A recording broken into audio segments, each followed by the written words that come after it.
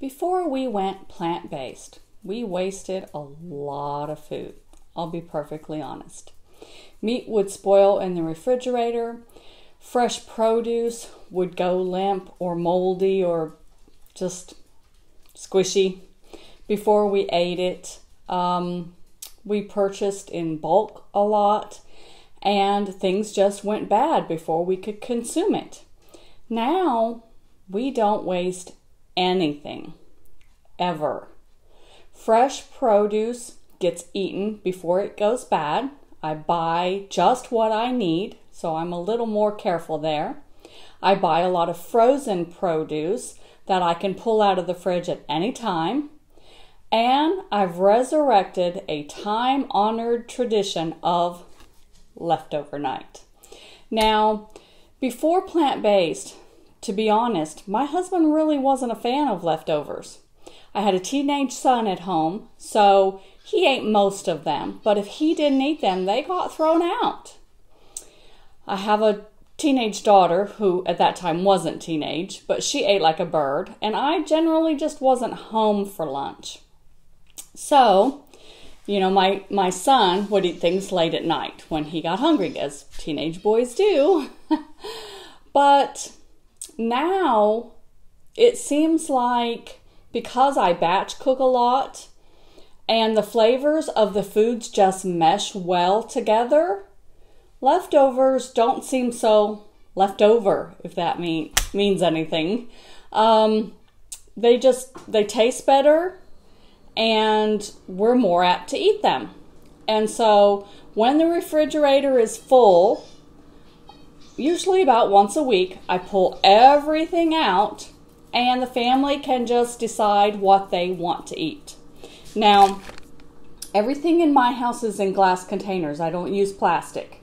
So it can easily be microwavable, and they just take off the plastic lid, microwave it, and I don't have to worry about that plastic leaching into the food. So I feel more confident giving my family leftovers. So what kind of things might I have left over? Well, this is just some plain white rice. Then, of course, I batch cook beans, so there's always beans that can be put on the plain white rice.